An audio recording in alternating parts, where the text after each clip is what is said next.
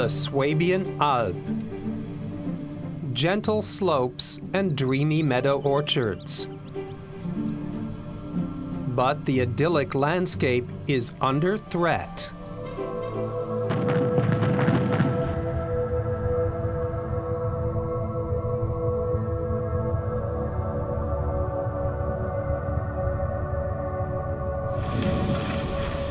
Local construction firms have their eyes set on the Jura limestone. It forms the foundation of the Swabian Alb. And several million tons of it are disappearing each year. Large trucks transport the stone to a nearby gravel plant. Gravel is an important raw material for the production of concrete, and large quantities of concrete are in great demand in a region known for its dynamic construction sector. There are more than 40 stone quarries in the Swabian Alb alone. Many more throughout the state of Swabia, and hundreds in the other central German uplands. Additional gravel pits located along major rivers like the Rhine, Donau, Main, Weser, and Oder provide even more of the coveted material to the construction industry.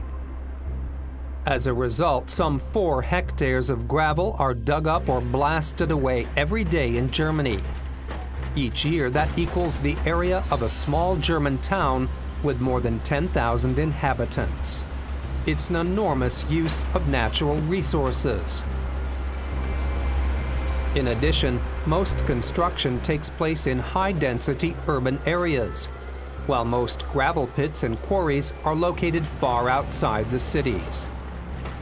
Trucks transport millions of tons of stone along German roads to construction sites in the cities. This form of raw material procurement not only takes its toll on the landscape, it also leads to higher energy consumption. But the raw materials are closer than we think.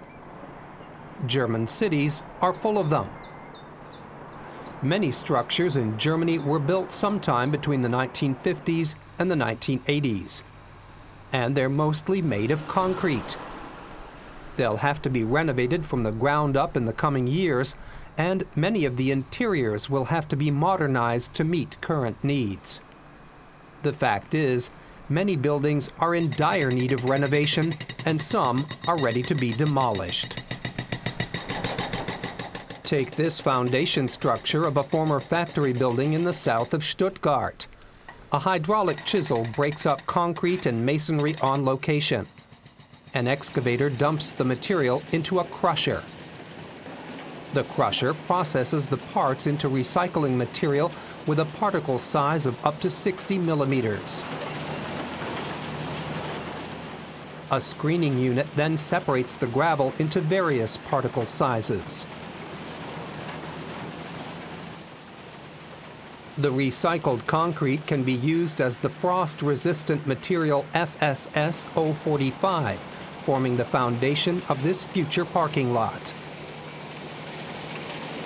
The problem is, concrete recycled from old buildings will have to be used in the construction of new buildings in order to increase the total proportion of recycled materials. And that's important for the conservation of natural resources.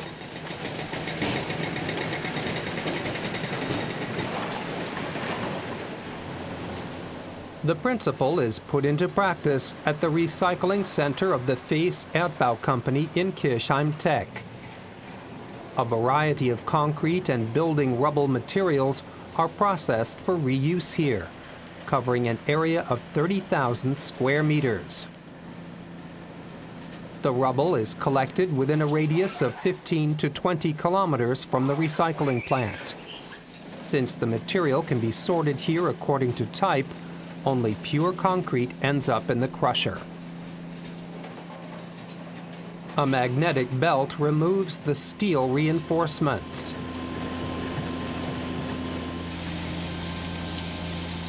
The result is a clean fraction with a size of 2 to 16 millimeters. Nearby concrete factories use this material to replace the gravel from stone quarries or gravel pits, saving natural resources. The Swabian building material experts also process masonry and even roofing tiles. Using a special screener located in the bucket of a wheel loader, material can be separated from plaster remains, small particles of wood, and sheeting. The resulting fraction also makes its way through the crusher and into the recycled concrete. Because of its careful gathering and perfect sorting, FACE is able to recycle 80 to 90% of the demolition waste. That's around 1/3 more than usual. One buyer of the recycled aggregate is the Minnende Frischbeton concrete manufacturer. Located just a few kilometers from the recycling center, the company uses the so-called recyclate for the production of fresh concrete. It procures scrap concrete from a variety of suppliers in the Stuttgart area. A bucket conveyor lifts the recycled rubble into the concrete factory's storage area. There, other chambers contain different aggregate materials used for the concrete, including natural and crushed sand and a fraction of shell limestone chippings.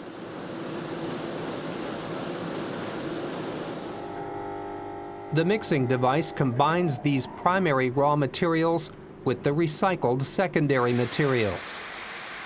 Then comes cement, water, and the construction chemicals required by the recyclate.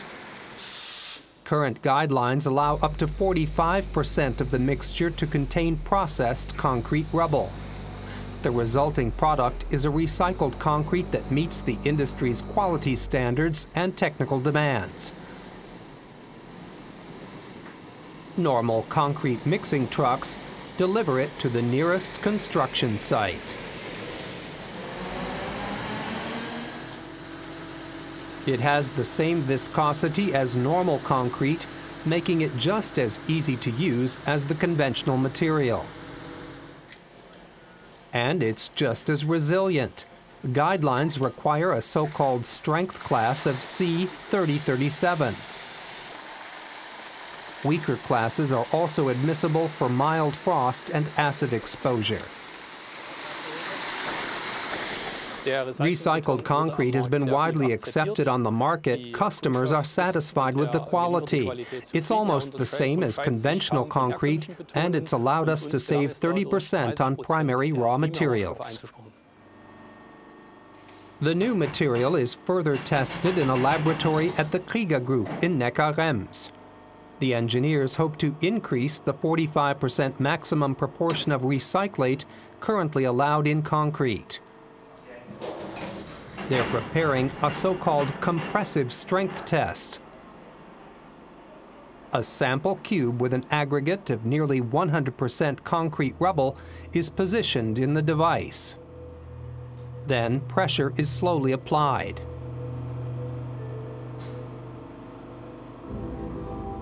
The currently admissible strength class requires the sample cube to withstand a force of well over 700 kilonewtons.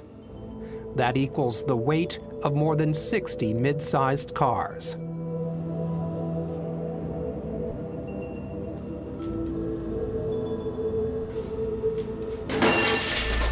The test shows that recycled concrete made of 100% recyclate can withstand the required strain. That means it could contain twice as much concrete rubble as previously allowed by law.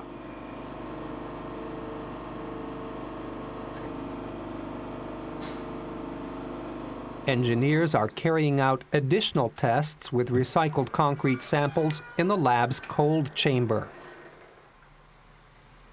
These tests indicate that recycled concrete is far more resistant to frost and de-icing salts than previously thought by lawmakers. The state of Rheinland-Pfalz has a research project aimed at changing current regulations to substantially increase the amount of recycled aggregates used in concrete. It's also aimed at processing all the materials found in construction waste in order to reuse them in further construction. That would create a closed cycle of materials within the construction industry. The first building that used recycled concrete was constructed in Rheinland-Pfalz. Along with Berlin and Baden-Württemberg, the state plays a leading role in the use of environmentally friendly building materials. Recycled concrete has long been found in buildings like this housing complex in the Swabian town of Winnenden, and in the foundation of this arched bridge in neighboring Backnang. Examples from Switzerland demonstrate that recycled building materials can also be used in large-scale construction projects. And recycled concrete is shown to possess many more capabilities than current legal guidelines suggest. That could substantially increase the proportion of rubble used in building materials, and that in turn would protect the environment in several ways. First, the demolition, processing, concrete manufacturing, and use of recycled building materials all takes place locally. The shorter distances that need to be traveled decrease the impact of material transport on the environment, also requiring far less energy than used to be the case. And since more construction waste is recycled, less storage space is needed. In addition, the less gravel and crushed rock that is removed, the more one valuable resource can be preserved: the landscape.